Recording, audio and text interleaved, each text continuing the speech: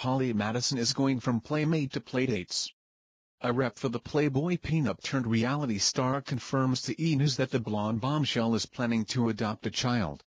Madison, 32, first broke the news to In Touch, saying she is looking to start a family of her own beyond the happy one she found for a time with Hugh Hefner as one of his three gorgeous gal pals on the hitty reality series The Girls Next Door. "I have started the adoption process," she told the magazine. "I really want to be a mommy." Holly added that she decided to take the adoption route to parenthood because she has been too busy with her career these days to focus on having a baby of her own. That includes starring the last couple of years in her own reality spin-off, Holly's World, as well as appearing in a hit Vegas show and at various events.